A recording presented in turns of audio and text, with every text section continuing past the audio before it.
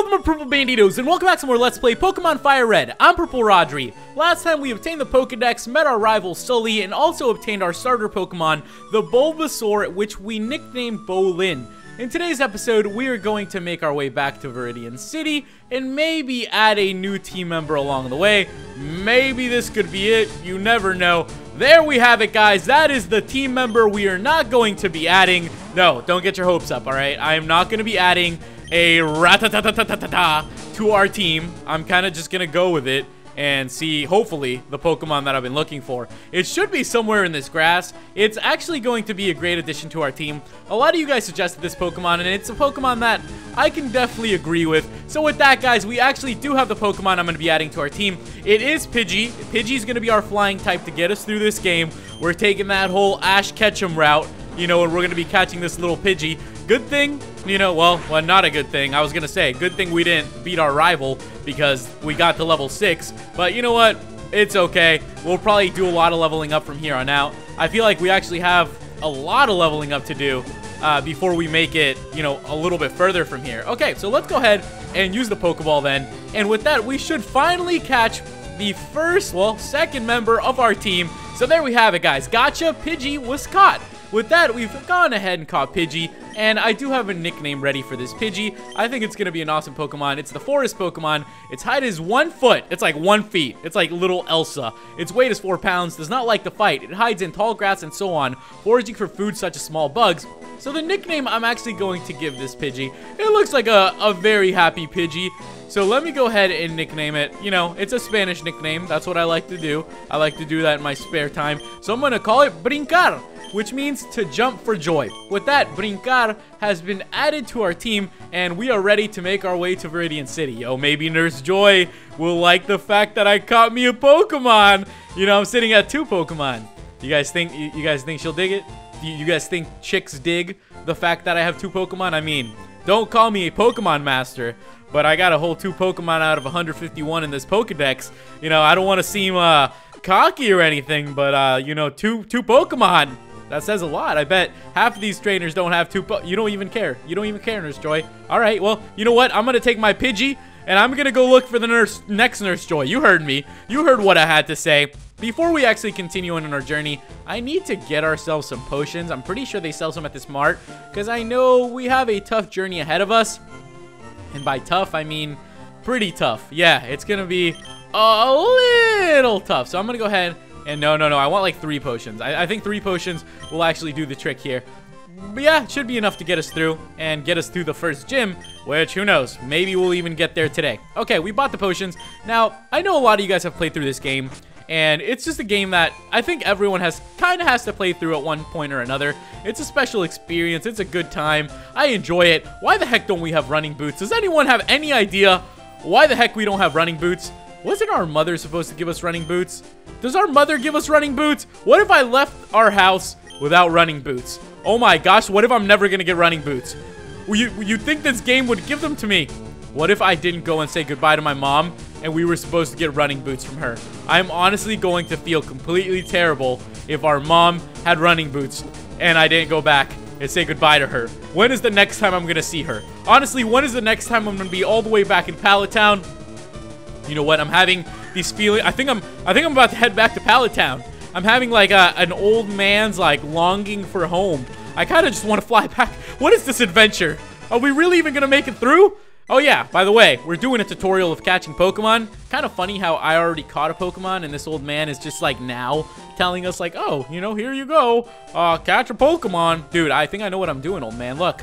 I don't want to brag or anything, but I got a whole 2 Pokemon. You know what I'm saying? The Nurse Joy over there, she seemed very excited at the fact that I have 2 Pokemon.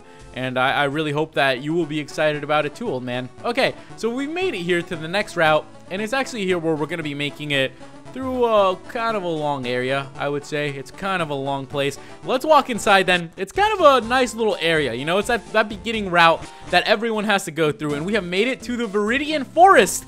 Ooh, flashback, anybody? Nostalgia?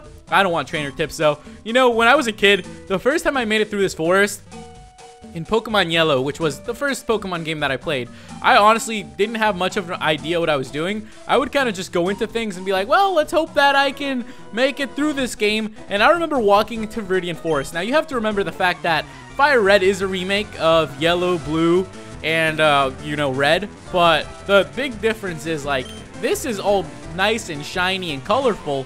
But when you played through, like, Red or Blue or Yellow, it was, like, black and white. So, you know, when I first played through that, and it was like black and white, I think I was playing it on like a Game Boy Color. It was the purple Game Boy Color, the see-through one. The N64 had the same controller with it at one point. It was like the see-through purple controller or whatever. That's the Game Boy that I had. And I remember playing through it, and it was dark. It was probably like 6 p.m. the first time I played Pokemon. It was like afternoon. It was after school got out or whatever. Because, I'll actually explain this to you guys. It was actually, you know, I always wanted a Game Boy, but my parents didn't really have the resources to get me one or anything. And I had a friend who didn't play his anymore. And he told me, he's like, oh, yo, I'll sell you my Game Boy Color. I was like, yeah, how much? He was like, 10 bucks. So for like 10 bucks, he gave me like the purple Game Boy Color. He gave me Pokemon Yellow, Centipede, and like a Bug's Life. And some, yeah, I think those were like the 3 games that I had. So, you know, I got it. I went home. And the first game I popped in was like Pokemon Yellow. I remember like flipping on the Switch. And like you know, immediately I just remember I was like, oh, what is this? You hear Pikachu's like terrible high-pitched scream in Pokemon Yellow. And I was like, oh my goodness, what is this game? Like, I love Pokemon. I think at that point, like, I was big into the show already. I was watching the cartoons and stuff. It was probably like 3rd or 4th grade or something where I got my Game Boy Color. I don't really remember. It was either one of those grades. And I just remember I started playing the adventure and going through it.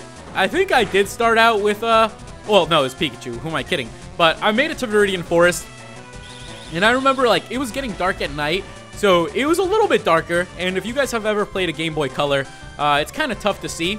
Definitely very tough to see a Game Boy. It's really, really dark.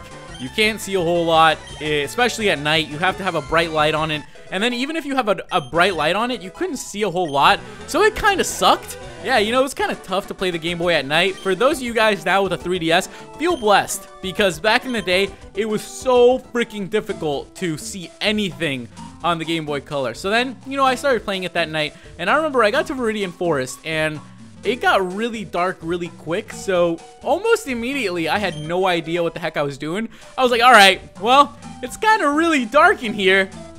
Maybe I should just save and wait till the morning. And that was my first experience with Viridian Forest. You know, the thing is, like, I feel like we should probably battle some of these guys just to get some experience going on Bulbasaur, because I know that the gym coming up, it's going to be a little bit tougher.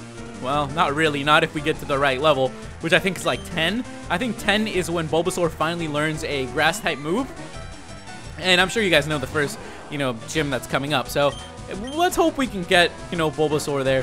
I think it'll be okay. Like I was saying, it's really nice, like, the fact that the screens are so bright and everything now. You should feel completely blessed. For any one of you guys that are probably a little bit older, you know, the generation that was raised with the Game Boy and the Game Boy Color and the Game Boy Pocket and all those sorts of things, you probably know where I'm coming from.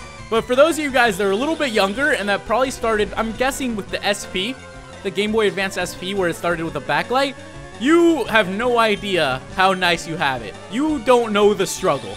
The struggle of playing with a little wiggle light. You know, I don't know if you guys know what it was, but there was this little light that used to plug into the side of the Game Boy Color. It was called like a worm light, and it was like this purple little light, and you would plug it in to the side where like the transfer cord went or whatever it was, the trade cord. You would plug in the little light, and it would like have a little like twirly little coil going up, and the light at the top, and that's how you would see.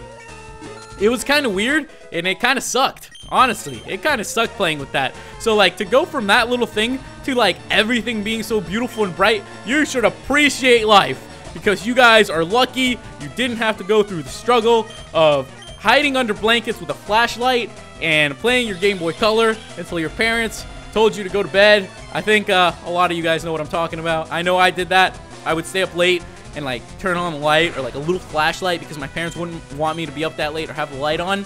So then I'd just like have like a little flashlight and be like, yeah, I'm playing Pokemon. This is the bomb. So yeah, you know, it was fun. It's little good times, but it's little memories like that that I have of this.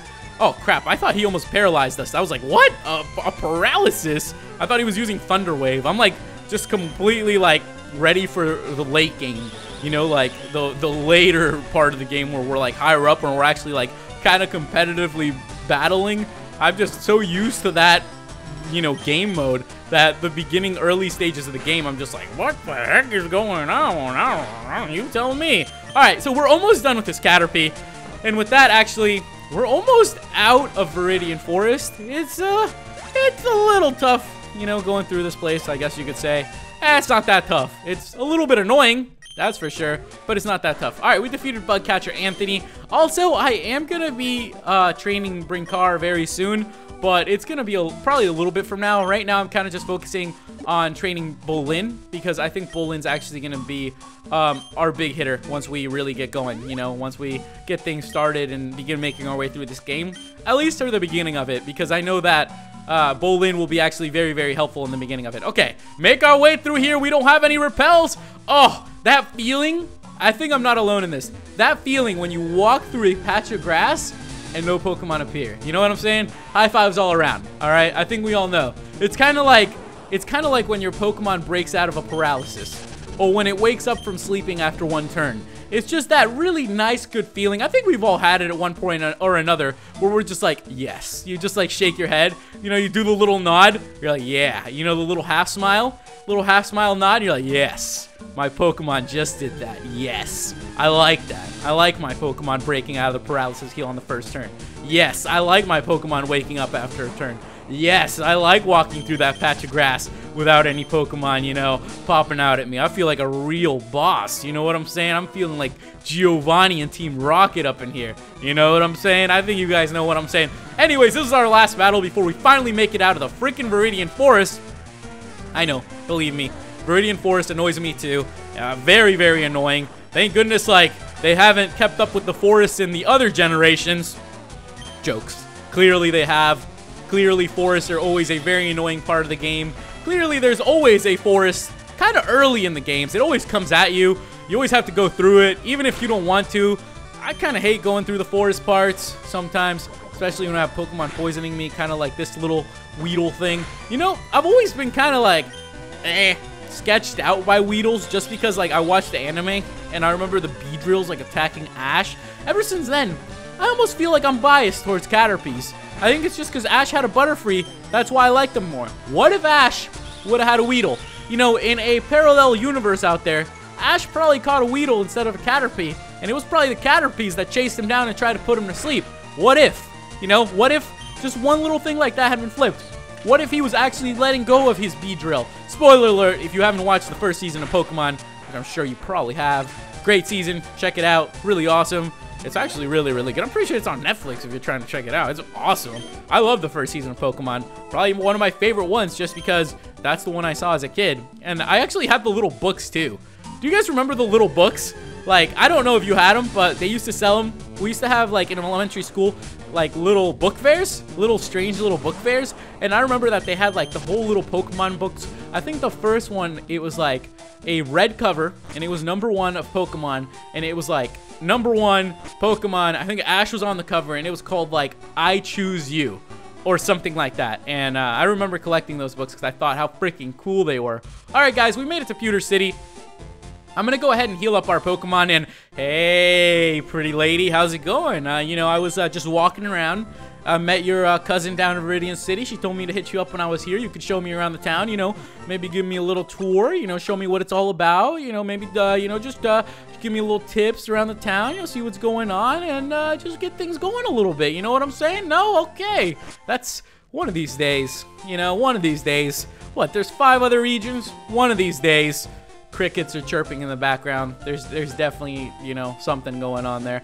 All right, guys, with that, we have made it to the first gym, and it is Pewter City's Pokemon gym. It's Leader Brock, the rock-solid Pokemon trainer. What do you guys say we make our way inside then and see what awaits us? I think our Bulbasaur is ready. Hiya, do you want to dream big? Do you dare to dream of becoming the Pokemon champ? I'm no trainer, but I can advise you on how to win. Let me take you to the top. What? Sure, take me to the top. Alright, let's get happening. First Pokemon. Oh, man, is this guy just telling me how to Pokemon battle? I don't know what makes these people think that I'm not good at Pokemon battling. You know, I have 2 Pokemon. I mean, if that doesn't make me a Pokemon master right there, You know, take me to the champion right now. I have one Pokemon that's level like 9. I got a little Pidgey that's level 3. If that doesn't make me a Pokemon master, I don't know what will. If you guys think you know what makes you a Pokemon master, you let me know. You know what I'm saying? Maybe you guys will know what makes you a Pokemon master around here. Okay, so here's the fun fact, though, that kind of sucks a little bit. It's that Geodude is really, really defensive. So it's going to be kind of difficult to take him down with Bolin right now because we're not level 10. It's at level 10 that we actually learn the move that's going to help us out quite a bit. So all I'm going to do for now is Leech Seed it and then just knock out a bunch of tackles, honestly. I think that'll work. Nope, that's fun. That is a blast. So how are you guys doing today? Right after this battle, we'll actually be able to do a little something. You know, I think this is going to take a little while. Hope you guys have been enjoying your day. I hope you're enjoying your stay here in Let's Play Pokemon FireRed. I'm just going to growl at this Geodude. I'm going to try to lower this dude as much as I can. And let's cross our fingers. You know, cross our T's, dot our I's. And he's going down actually not that slowly. I guess this is a good strategy if you're lower level. I remember actually when I first played Yellow, I had no idea what the heck I was doing in this gym. One of the first things I did was like I ran into this gym. You guys have to remember the fact that like I had never played Pokemon before. I barely knew what like type advantage. I still barely know what type advantages and disadvantages are. So imagine me then, like a little 8-year-old boy, and I'm like, what the heck am I doing with this? Why is my Pikachu not able to take down this thing? I remember coming into this gym, and I was like, yeah, all right, my Pikachu, level 11. I was like, how you like that, Brock? Level 11 Pikachu. I know Tackle, Thunder Wave, and a couple other moves. Like, you're not going to be taking me down today, my man. I'm looking real strong. I think I'm going to be the Pokemon Master after I defeat this gym over here. You know, am I in here to work out, or am I in here to kick some butt? So, you know, I walked in there. I looked Brock in the eyes, and I said, you're going down. You know, I looked Brock in the non-existent eyes, and I said, you over there. I see you eyeing me down with your eyes that don't exist. I got a level 11 Pikachu, and he's ready to take you down. He's ready to make some magic happen.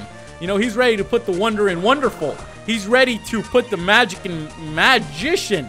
You know what I'm saying? So then I battled the first dude, got KO'd, didn't know what the heck I was doing. I had to go catch another Pokemon, came back, finally beat Brock. That's how the story goes, you know what I'm saying? All right, there we have it. With that, we're almost done here with this Geodude. You know, point of the story, don't stare Brock in his non-existent eyes. I mean, what else am I going to say? Brock in his non-existent eyes, kind of creepy. You know, he's kind of just got holes there in the eyes. Just little big holes. The weirdest little thing he's got going. I don't even know. I don't even want to think about it. It's just completely creepy. Okay, well, looks like we almost got this dude down. Holy crap, man. This Geodude is kind of a little bit of a beast. Finally, with that, we're going to grow to level 10 as well. We're going to finally learn Vine Whip. And now, get ready. We're about to make some destruction happen. We're about to kick some butt, ladies and gentlemen. All right, Vine Whip.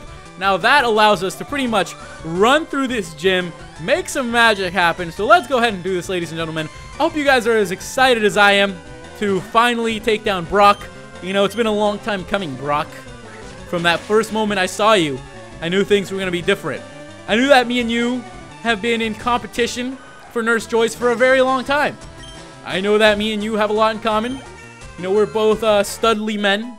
Studly Pokemon masters with 2 Pokemon, you know, our eyes sometimes closed, mine only when I'm asleep, yours when you're awake, but we're going to try to do something here today. You know, we're going to try to see who the better man is. So guys, it looks like we are finally ready to take on the first gym leader of the Kanto region, so let's go ahead and talk to him. So you're here. I'm Brock. I'm Pewter's gym leader. My rock-hard willpower is evident in my Pokemon. My Pokemon are all rock-hard and have true grit determination. That's right, my Pokemon are all the rock type. Ha! You're gonna challenge me knowing that you'll lose? That's the trainer's honor that compels you to challenge me. Fine then, show me your best. Here we go, Rodri versus Brock. Pewter City's gym leader, the rock type trainer. We're challenged by leader Brock, and he's gonna go ahead and open up with his Geodude. I'm gonna open up with Bolin. Now, Bolin, let's show him. You know what I'm saying? Let's do the magic. And look how easy this gym's gonna be, ladies and gentlemen.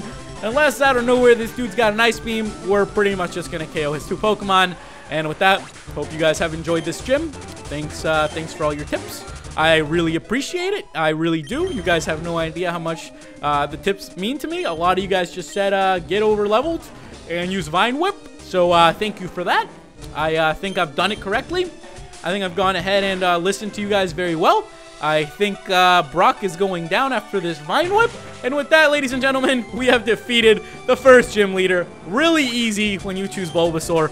We gained a bunch of XP. Holy crap, we're coming up on an evolution already?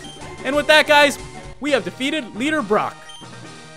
I took you for granted, and so I lost. As proof of your victory, I confer on you this, the official Pokemon League Boulderbadge.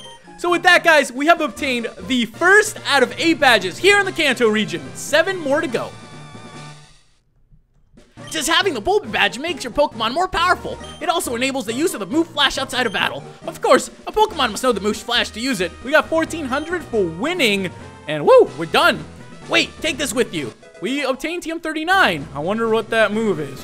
No idea. Bind or something? I actually don't know what it is, so don't quote me here. I don't have the TMs memorized like the back of my mind. Rock Tomb. Wow, that's actually a really good move that you get this early. There are all kinds of trainers in this huge world of ours. You appear to be very gifted as a Pokemon trainer, so let me make a suggestion. Go to the gym at Cerulean and test your abilities. Well, it looks like we're going to be going to the Cerulean City Gym next. If you guys have any idea how to get there, what awaits us, any other team members we should add around here before we really get going, or if I should go back and talk to my mama for the running boots, you let me know. Thank you guys so much for watching, and I'll see you in the next episode. Goodbye.